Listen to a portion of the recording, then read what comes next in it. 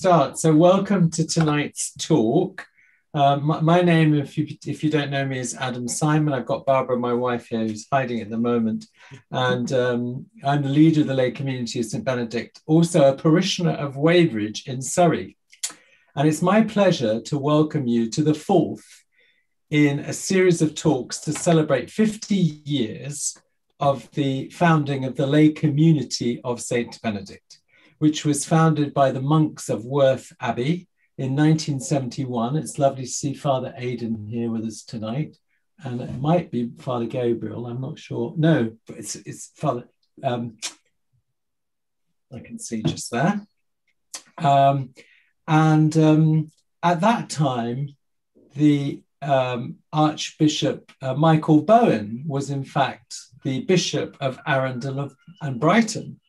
And tonight we're delighted to welcome his successor, Bishop Richard Moth, Bishop of Arundel and Brighton. We're also very pleased tonight to welcome monks and nuns of other Benedictine houses who are listening either on the Zoom or online on YouTube.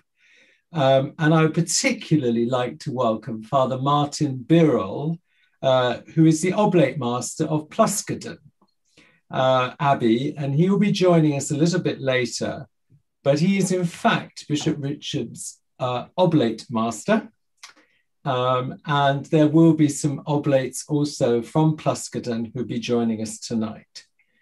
And I would also like to welcome any priests and parishioners from the Diocese of Arundel and Brighton who've joined us tonight. It's great that you could be with us, and thank you to the Diocese for publicising tonight's event.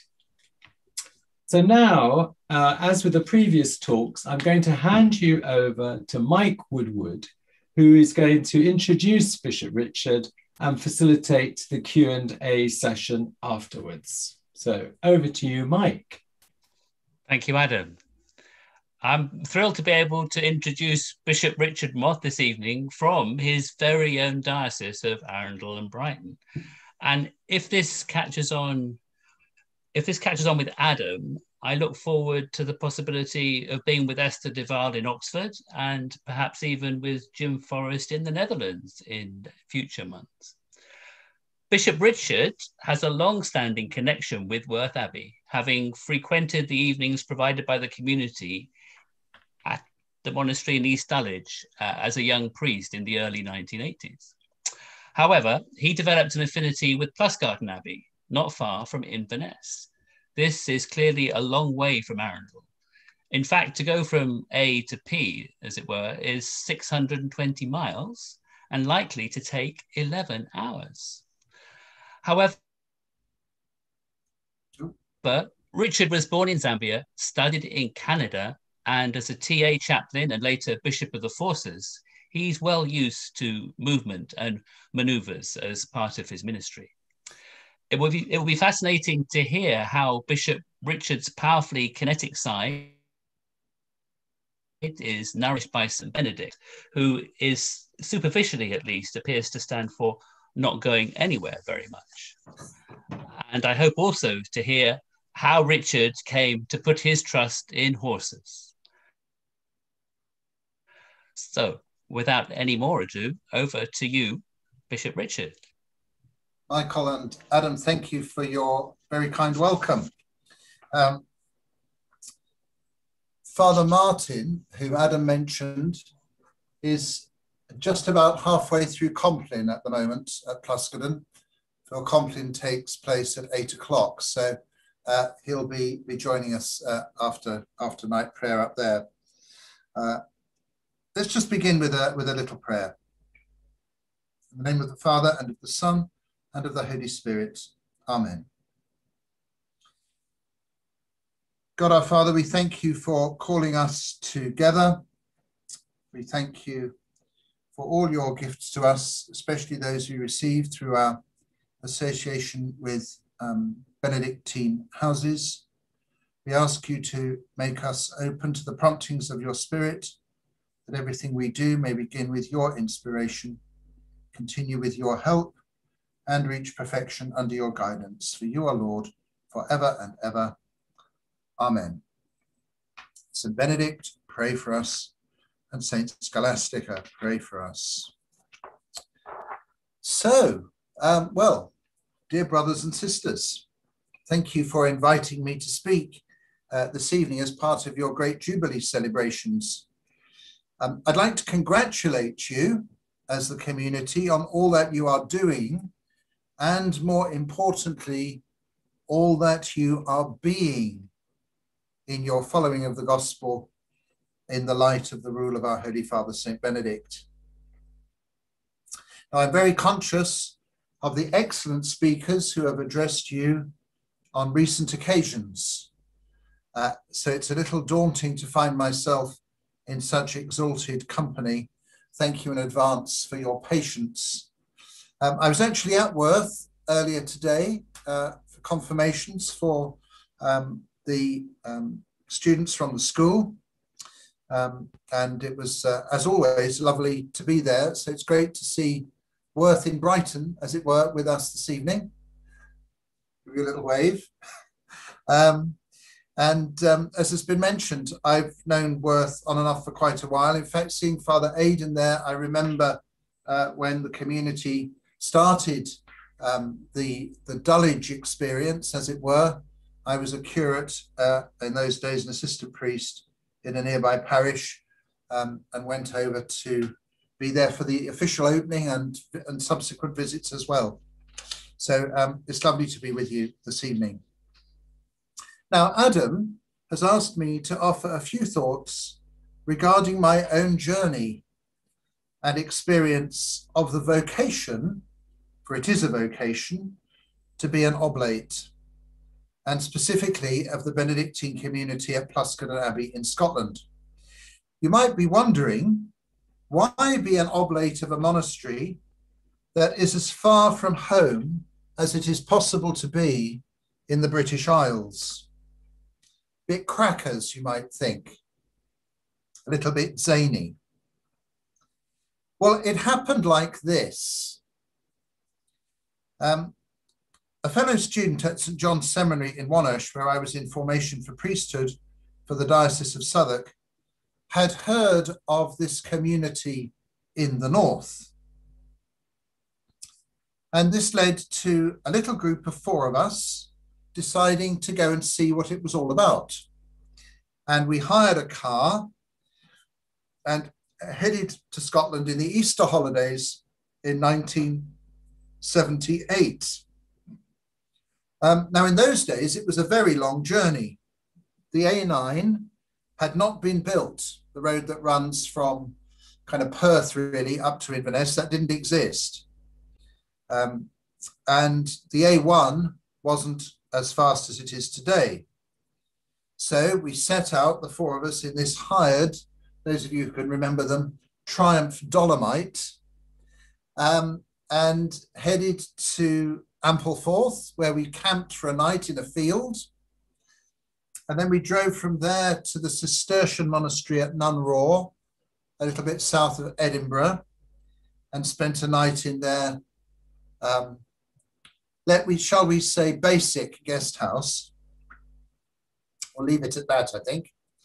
Then we drove from there up to Loch Ness, where we pitched a tent again. And then the next day arrived at Pluscarden Abbey. So a long old journey.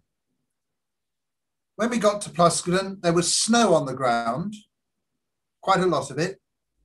And the guest house in those days was housed in an old RAF barrack hut at the bottom of the drive with no heating, really, to speak of. And there were some, what shall I call them, conveniences at one end of this hut. There was a sign on the door of one of them which read, "Der Trap ist kaputt." So it was all a little bit basic, really. The monastery, too, was not in the state it is now. The chancel of the abbey had no roof. It's a medieval building. The choir in those days was situated partly under a temporary roof. And getting up for vigils and lauds, which begins at 4:30 in the morning was a bit of a challenge. If I dig out my old photographs of the visit, which I'm not going to share on the screen, don't worry, the four of us looked rather like Michelin men with pullovers under cassocks in an effort to keep warm. So you might be thinking, well, why on earth do that? That's just uncomfortable and inconvenient and penitential. There was something of the challenge about it. It was certainly very different. But I think more importantly, and as I was putting these thoughts together, I kind of cast my mind back to that very first visit. And what I encountered was a very welcoming community of men, striving to live the monastic life in a spirit of really great simplicity, I would say, while working very hard to complete the restoration of a medieval building. St. Benedict writes in his rule, all guests who present themselves are to be welcomed as Christ. And in the community's very simple way at that time, that welcome was there in abundance. As seminary students, we were invited to join the community in choir. We were invited to join the brothers with some of their work, and we enjoyed the simple and hearty, if sometimes rather odd, food. It's less common these days, but in those days, vegetables usually arrived disconnected from other parts of the meal, and fruit appeared mixed in with rice pudding, and there was porridge for dinner. So it was all a little bit on the rustic side, and I suppose there was something in that appealed in a sort of romantic sort of way. Your vision of the, monks getting up early in the morning, singing Gregorian chant. It was the liturgies in Latin, new rites, not old rite, new rites, but they've retained Latin, simple food, all that sort of stuff, medieval buildings. There was a certain, you might think, a rather romantic attraction to the whole thing. A beautiful site, very quiet, away from the town, surrounded by woods and trees and farmland and all that sort of thing. But I came away from the visit marked by something other than the kind of romantic vision of what it is to be a monk. The experience of an observant community, putting every effort into the liturgy, using the same psalm scheme that Benedict lays down in the rule, so the 150 psalms in a week, a lot of silence, a little bit of rigor about things, and a real sense of peace, balance, and the rhythm of life. The motto of Pluscaden Abbey is, in locus iste dabo pacem, in this place I will give peace. And I came away from there with a real sense of peace. So, having come south and warmed up again, I determined to return, and did so that same summer. And perhaps rather quickly, you might think, was received as a novice oblate. Now, a lot of people have asked me, did I have a vocation ever, or did I ever think about the vocation to be a monk? I think, excuse me laughing, but I have wonderful memories of some of members of the community. I think some of the brothers thought this might be a possibility. Brother Mungo, now dead, who worked with Brother Adrian, who died a couple of years ago, the two of them worked in the garden. And Brother Mungo used to give me very large jars, or Kilner jars of homemade jam to take home to my mother. I think he figured that if I kept feeding my mother jam, she wouldn't mind if I joined the community and head north for good. However, God was not, it seemed, calling me to be a monk. But the call to be an oblate was very strong. The novice master at Plusgoden in those days was Father Maurice Deegan. He had served in the fire brigade in Liverpool during the Blitz, and his response to all that he had experienced was to become a monk. I remember him saying to me, after all I experienced in the war, there was only one valid response, and that was to enter monastic life and live a life of prayer after all his experience. He wrote to me often during that year, and when I visited, he would leave notes under my plate at meals, calling me to walk with him in the afternoon. I'll be honest with you, I dreaded those walks. I never really understood what he was going on about. But there was a spirit of devotion in him, especially to Our Blessed Lady, and of wholehearted giving to the person of Christ. Pretty good lessons to learn. Interestingly, Father Maurice, he started writing a commentary on the rule. And he had a very interesting approach. He took the Latin text of the rule and started looking up the etymology of every individual word. Now, had he completed this work, it would have been stunning. But he got halfway through the prologue and I think ran out of energy. But he taped it, and I've still got somewhere in a cupboard old-fashioned cassette tapes with this word-by-word commentary on the rule. Conversations with him made it pretty clear to me, and it seemed to Father Maurice, that oblation was the right step to take. And Abbot Alfred received my oblation on the 24th of July, 1979, during Vespers. I remember, and I can still recall that moment, a great sense of feeling at home in this place. In this place, I will give peace. I took the name Bruno as my oblate name because I'd also come to know the Carthusians at Parkminster in our own diocese in A&B by that time, and I was attracted by this saint of silence. This will surprise people in Arundel and Brighton because they know I can't stop talking. But I was attracted by this saint of silence. And interestingly, the community were delighted because their own Father Bruno had only very recently died. So they felt, and I remember them telling me this, we've got a new Bruno. Now, being an oblate is a vocation. What's this vocation about?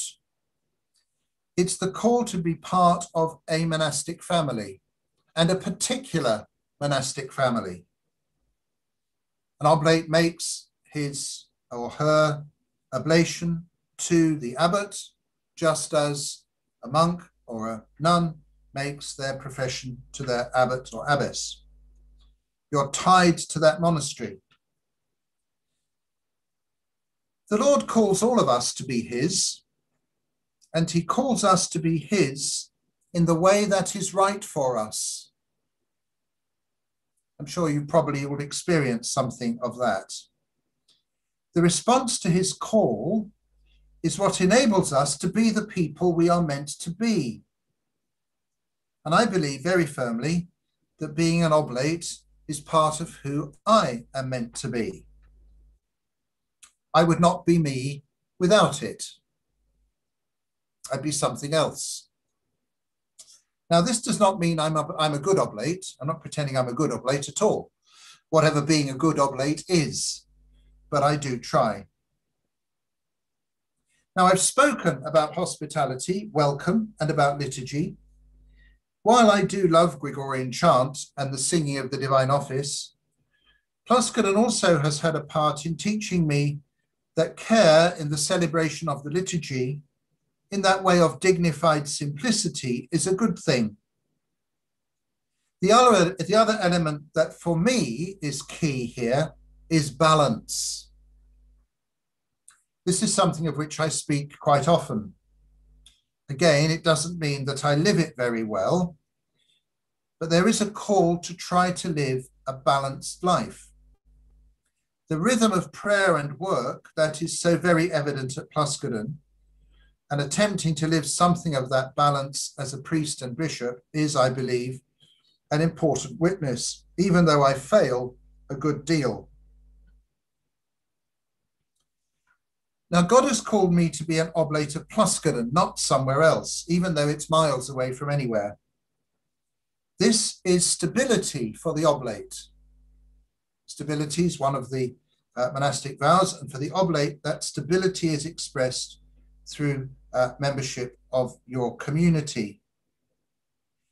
It's expressed in everyday life through the reading of the rule each day. I'm sure many of you do exactly that. And I know, because I've written the dates down the margin of my copy of the rule, that I'm reading the same piece of rule every day that my brothers in community, as it were, are saying as well. I'm united with them in that. And of course, in the divine office and the celebration of Mass.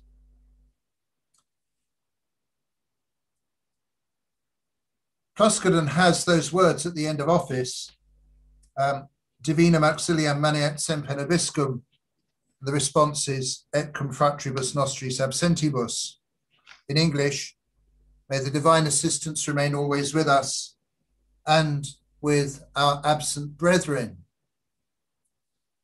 So over the years, I've developed the habit, certainly when I'm saying office on my own, of adding those words on at the end. The community is praying for me and with our absent brothers, and I am praying for them. So there is a union in prayer here as well. Aside from my annual visits, sometimes in the winter, got snowed in once when I was Bishop of the Forces, sometimes in the summer, I've been privileged to make 2 retreats there at especially significant moments in my life, before ordination to priesthood and before my ordination as a bishop. I shared my priesthood ordination retreat with the present abbot, Anselm, and also the previous abbot, Hugh, who is now the Bishop of Aberdeen.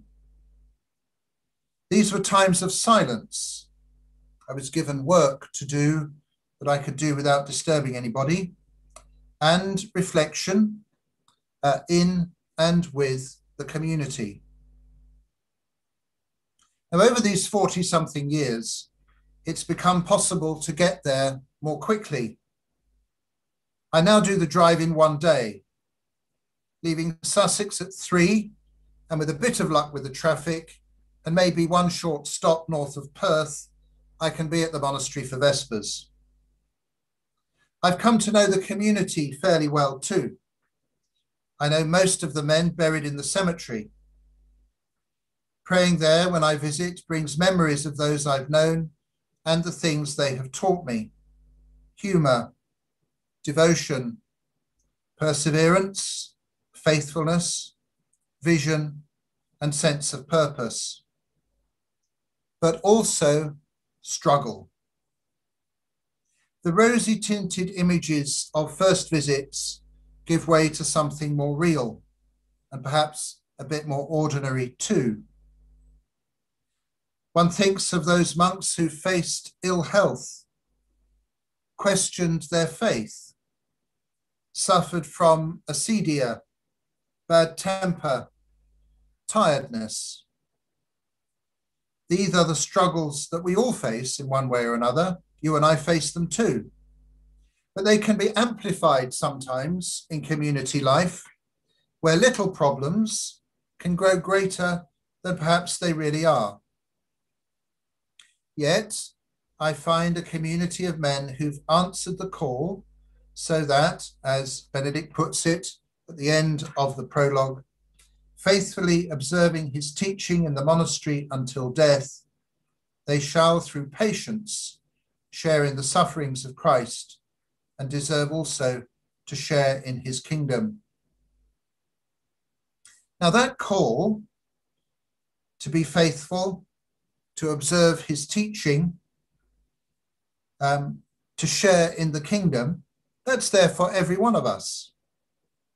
In a different context, it's true. But the monastic community is an example of that perseverance, that sharing in the struggle. To be allowed, through the Lord's love, to be a little closer to this life is a great source of encouragement, sustenance, and shared prayer. It's a place one might be brave enough to call home.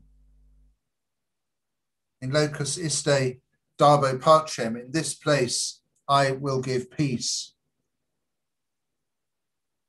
Now, it may seem to you that I see oblation as a way of taking from the community. What of giving back? That's more difficult to quantify. I've represented the monastery at International Oblate Conference in Rome, given retreats to oblates at Plascaden and nationally, and even once given the community their own retreat. I've got a photograph of the community at that retreat on the wall of my office. I remember Hugh was the abbot at the time, and he asked me several times if I would do it. And I said, I can't possibly give a retreat to you lot. And after a year or two, I said, well, okay, I'll do it, but give me a theme. And the then prior, Brother Morris, said, we don't need a theme. We just need a few jokes. So anyway, I preached the retreat on the letters of John. I hope Morris wasn't too disappointed. I hope Meinrad it was, rather, not Morris. I hope Meinrad wasn't too disappointed. Maybe you would need to ask the community at Plascaden if this particular oblate has done much for them. Probably not. But may I, however, go back to something I said at the beginning about you, about the lay community of St. Benedict. It's not so much about doing, it's about being. And if my being an oblate brings some blessing to a monastic community and to its community of oblates, that's a result of God's grace, not because I do things. For everything we have, and I know you're celebrating this in this Jubilee year, everything we have is gift. And oblation has been and is, for me, all gift. And I hope when the time comes, there will still be a place for me, or what's left of me, in the cemetery at Plascaden Abbey. So thank you for bearing with my witterings. I'm going to hand over to Michael now, who's going to direct questions and stuff. I was given half an hour, and we're just at 8:30, so we're kind of on time. Thank you very much, Bishop Richard. That was perfectly timed. Thank you very much. Fascinating to hear about Plascaden. Okay, we have time then for some questions now. They can be contributed via the chat, and I'll probably invite you to make your question in person. We got one from Adam to kick us off. So Adam, please, would you? Bishop Richard, thank you. Sorry, let me find you. There you are. Yes. Great. So Bishop Richard, thank you so much for that talk, and thank you for sharing this personal journey. It's really fascinating to hear about it, and to know how much being an oblate has meant throughout your life. And it's really a wonderful sort of revelation to share that with us. And for all of us who are lay people following the Benedictine way, it's really interesting to hear about being an oblate, which is a different way of doing that. But my question is really, in your vocation as a priest and in your vocation now as a bishop, how would you say that being an oblate has impacted your own personal mission as a priest and as a bishop. How do you think it's impacted my says he naughtily. Well, I think a lot of people in Arundel and Brighton know, because I give talks about it to our young people, and I've given a few retreats around the place on it now. A very key thing for me, and I didn't mention this in the talk because, I'm leaving space for questions, and I've spoken about it quite a bit before, and a lot of you have heard what I've said. But a very key thing for me that's come out of my Benedictine experience, if you like, is the practice of Lectio Divina. I think that's key, one of the key things, that continual effort, attempt, I won't make it any grander than that, but a continual effort and attempt to return often, daily, to the scriptures. I think I've learned that from Pluskerdon, really. To spend time with the Lord in his word. I think that's one of the great gifts that it's given me. And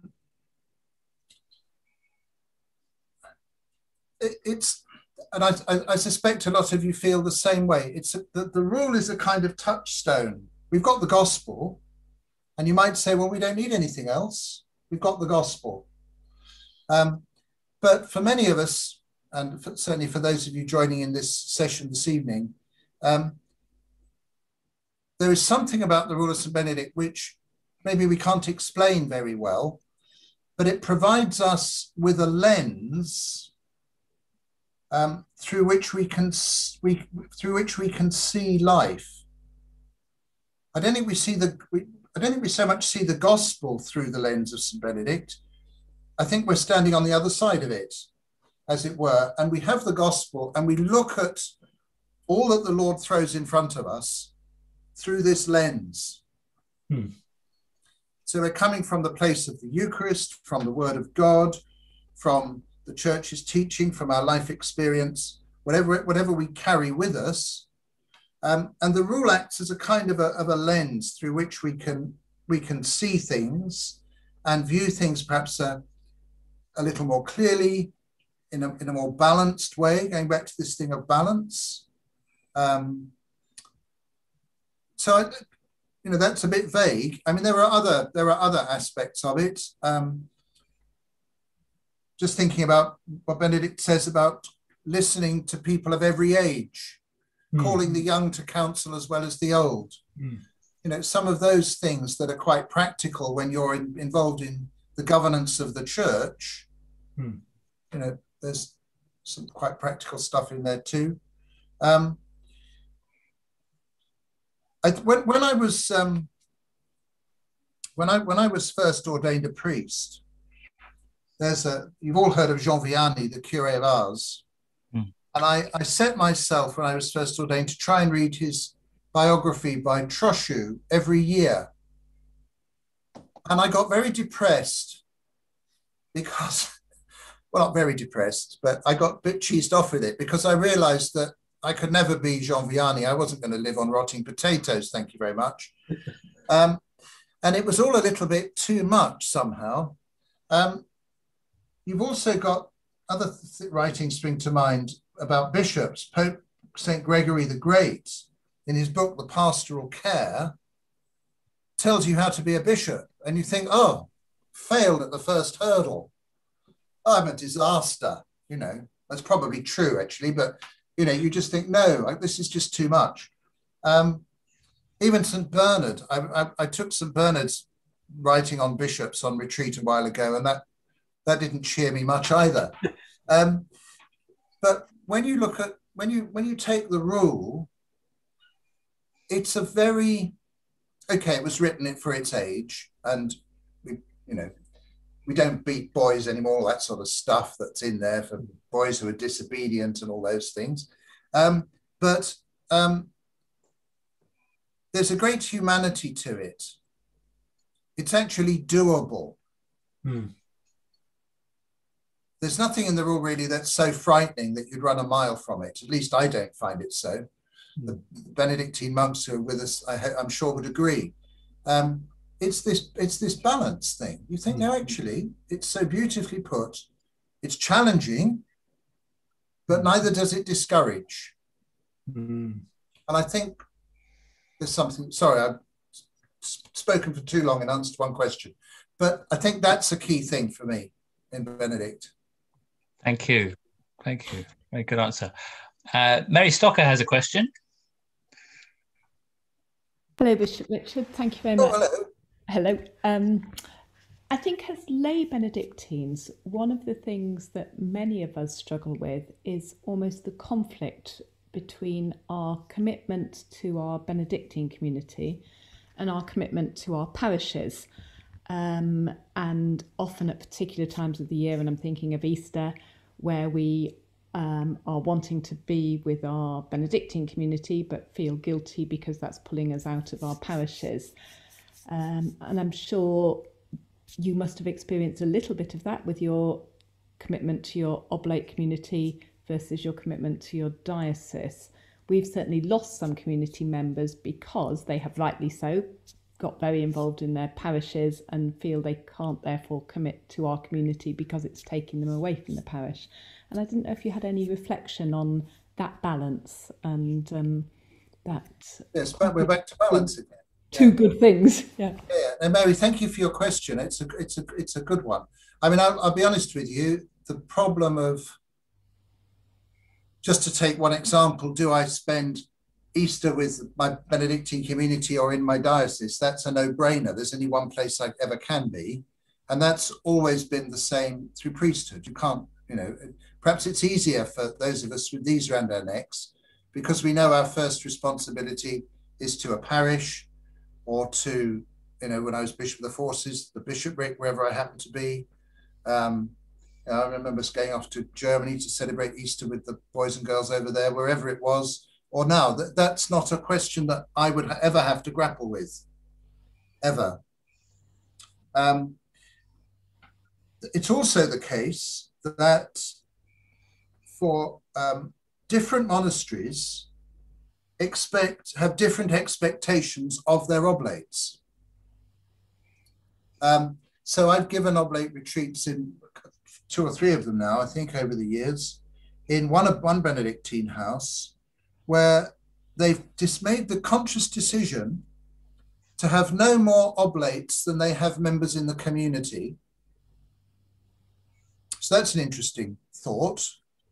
You say it's a community of women, so you think, well, we've got 14, I think it's about 14 women in the community. We'll have 14 oblates, we'll have one each.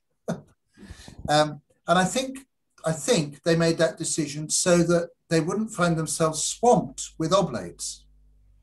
And one of the things that they do after Easter is they expect their oblates to go on retreat there together for a week. And then those who can stay on for a second week and help out with practical stuff around the house. Bit of painting, bit of gardening, whatever. So that's the way one monastery does it. Another monastery, again, where I've sort of visited a few times to do with oblate stuff, they have a really highly developed system of retreats and newsletters. We don't do that at Pluscarden. Maybe it's because it's so remote that the community, a lot of us can't get there very often. There's a tradition that the Glasgow oblates go for a week in August. But what Pluscarden's done is they've set up little chapters around the place so that people who are living locally, Glasgow, Edinburgh, London, can meet locally. I've never managed to get to one. Never, not once. But the way the Pluscarden model is, it's very, how can I put it? It's rather gentle on the expectation on the oblate. So that's not a problem. It's not a problem to me. And for a few years, I didn't get there very often. I was studying in Canada, as been mentioned, for 2 years. And the 2 years I was in Canada, I just couldn't get there. And we all have times in our lives when we face those kinds of issues. I'm sure many of you do as well. So the oblate thing, the way it's lived out varies quite a bit. I've had some connections with a Cistercian house in Germany. Cistercians don't have oblates, they have things called lay Cistercians, but they're tied to monasteries rather like oblates are. Again, they do it rather differently. The expectations vary quite a bit. So for me personally, the question you've raised has never been a problem. I know that there are some people, particularly in Scotland, who will head for Pluscaden for big events, for Easter. They run a series of Pentecost lectures every year, which people attend. Not oblates, anybody can go. They usually, well, these days they're done rather like this, and they often end up in a book. So, you know, there's lots of different ways that oblation is done, really. And for me, your problem has never been there. But I can understand that it is. And I would always say to people, well, think of all the wonderful gifts that being, as for you members of the lay community St. Benedict, all those lovely gifts you receive, and ask yourself how you can bring them into your parish life so that you're benefiting the parish from your Benedictine experience. And I know that happens. I know it does. So keep doing all that you're doing in that regard, because I do see some two-way traffic here. It's not all one way. And so stick at it. But we're always going to have those. I want to be somewhere and I've got to be somewhere else, whichever way round it is. It's life, I think, to be honest. Okay, perhaps you could just answer a question from Mark Reamer. Is there anything in the rule that is speaking to you in a particular way at the moment? Oh, my word. Well, I suppose as a bishop, what Benedict has to say about being a good abbot crosses my mind quite frequently. As I say, the Lord will judge as to what kind of a fist I'm making of the whole thing. But those words are there often as a bit of a examination of conscience, if you like, when it comes to what Benedict has to say about the way an abbot operates. There's a piece also in the prologue that I have recourse to a great deal in speaking about the call to others. And I find I use this an awful lot. And it's that wonderful bit in the prologue where Benedict gives the image of God coming into the busy marketplace and looking for you. And Benedict says, if you want, I've got the rule here, hang on a minute. Let me get it right.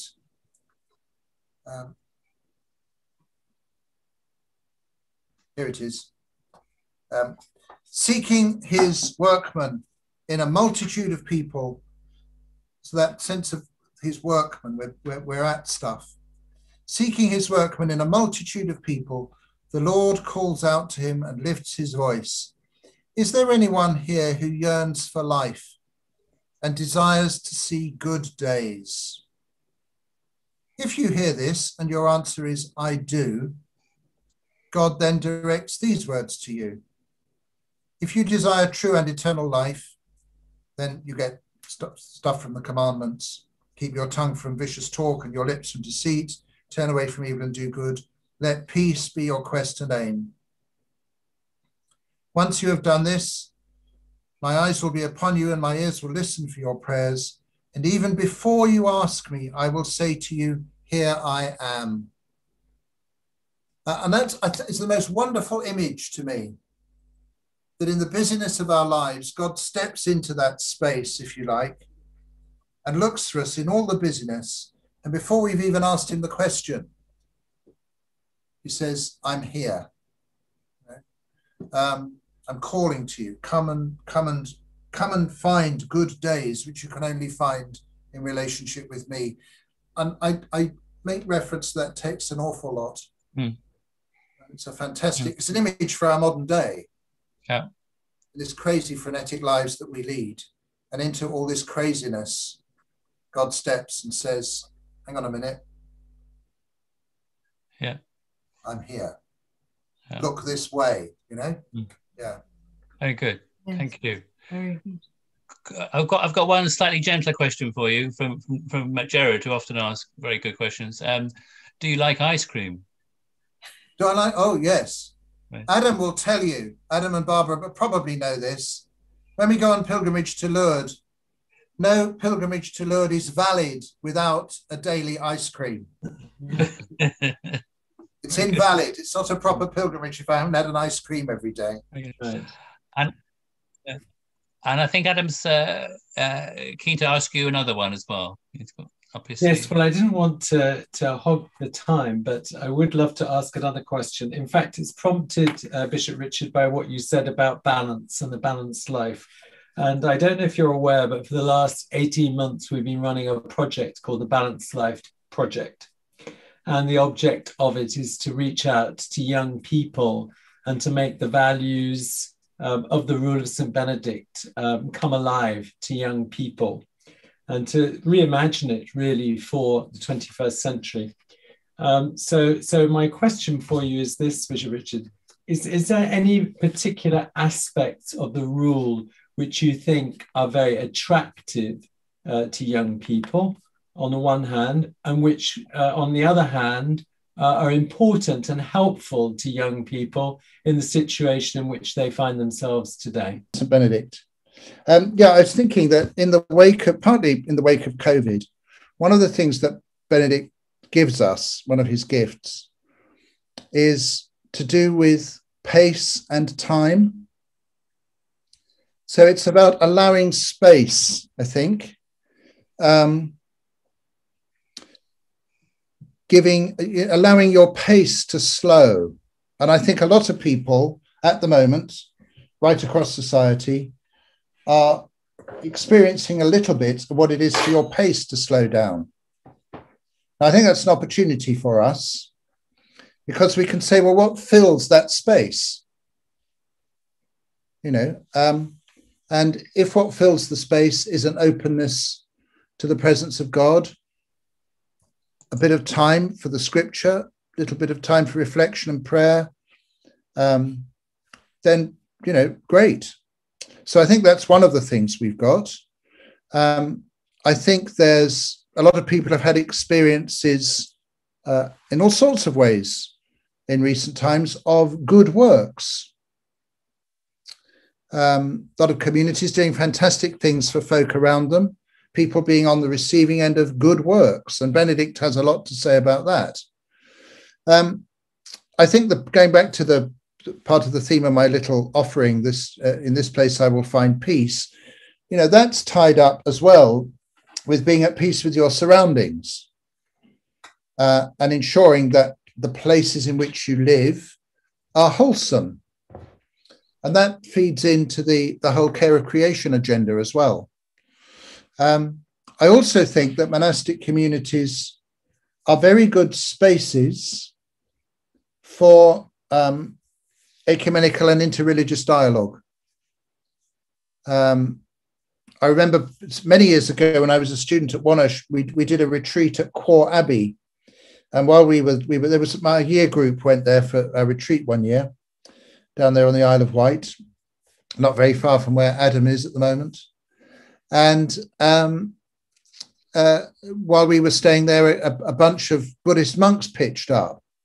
And the monastic community had no problem in welcoming them in for a visit because they were all monastics. And that monastic experience, although very different, actually took quite a lot of boundaries away. And I know Della, for instance, is there with her backdrop of of Tabgha. I have a very dear friend who's a nun at Abu Ghosh, and she, that's a monastic community where they do a lot to bring dialogue about between the Christian, Jewish, and the Palestinian communities, and that's possible because it's a monastic house. People find it a non-threatening space, so I think there's a lot there growing out of the Benedictine way that is absolutely hits the nail on the head for a lot of our young people. And I also think that, I mentioned at the beginning of my talk that one of the things that struck me at Pluscaden was that little bit of rigor. And that's something actually which appeals to young people. There's that sense of challenge. There's something here to get a grip on, something but quite clear, little bit of structure, not in an overbearing way. But I think that too is a great help. So I think there's an awful lot in the rule for that. I could go on and on, but I'm not going to. Adam knows I can go on and on and on. Thank you. Thank you, Bishop Richard. Thank you. We have a question from Richard. Richard Watts. Yes, Bishop Richard, I think you might have slightly answered the question I was going to ask in what you just said. I was thinking about how much the radical lifestyle that you saw at Pluscaden was part of the attraction. I mean, I was trying to balance in my own mind this thing about balanced life with the attraction of the radical lifestyle. And I was also thinking of Thomas Merton's journey and how he was very attracted by the radical lifestyle of the Trappists at Gethsemane. And then there wasn't much balanced in part of that lifestyle. It was very rigorous. And I was also reflecting on, for you, how much do you think it's important to have that radical edge to attract young people? But I think you slightly answered that in what you just said. If you've any more to say on that, I'd be interested. Just a little bit. I mean, I think balance happens in different ways. So you can say the monastic life in a monastery like Pluscaden is the balance lies between prayer, work, sleep. And it's pretty much the same amount, well, a bit less for sleep, but it's pretty much the same, not far off, across those three things. So there is balance. It's just expressed in a way that to some people in the very busy world might be a little bit, I don't think it's scary. I think a little curious to begin with until you realize why it's there. For some people in our society, looking at parish life, when it's lived at its best, people might find, oh, that's a bit radical. Some people would say, oh, got to get up on Sunday morning, go to church. That's a bit radical. We wouldn't think that at all. It kind of depends where you're coming from. But I think, I'm not sure radical is the right word.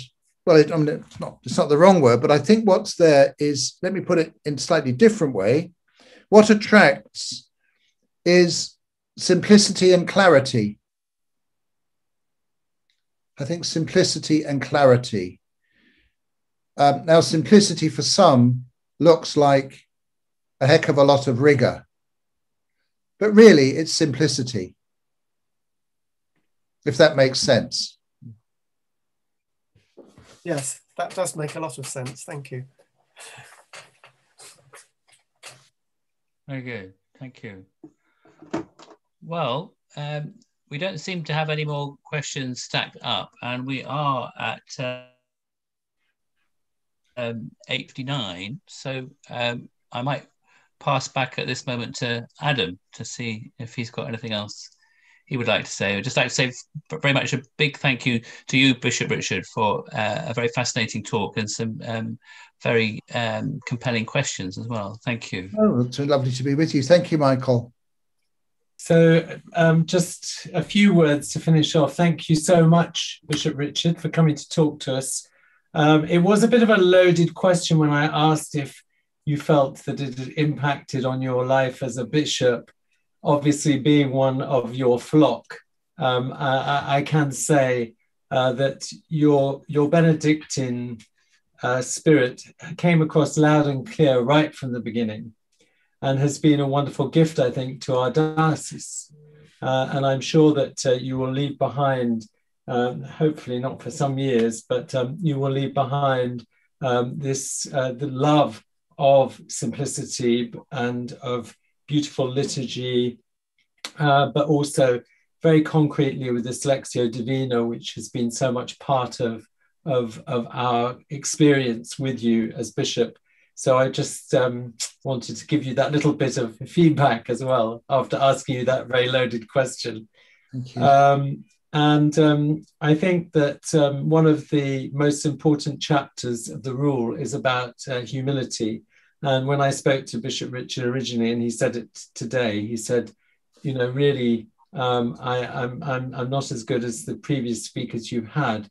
Well, I think that tonight you've proven that you really have opened up to us something which I don't think we've had with the other speakers, which is just how you have lived your Benedictine life as an oblate. And for us, that is so interesting because we're all trying to live our lives as lay Benedictines. And so to hear you talking about things like reading the rule every day and your own attention to the scriptures, and your beautiful interpretation of the rule, which really struck home with me when you talked about it making, let's say, our faith accessible to all people, that it is full of humanity. And it was really appreciated the way that you said that, because I think that for all of us, maybe that's part of the attraction, is that we all know we are weak vessels trying our best. And it's that Benedict is a good place for us to go to when we feel like that. So in any case, for all those reasons, I would just like us as a community to thank you very much for your support to this community and for coming tonight and talking to us and giving us this story of your personal journey with St. Benedict. So thank you very much, Bishop Richard. Thank you. Braden, thank you. Thank you. Thank you. I think you deserve a rest now, Bishop Richard.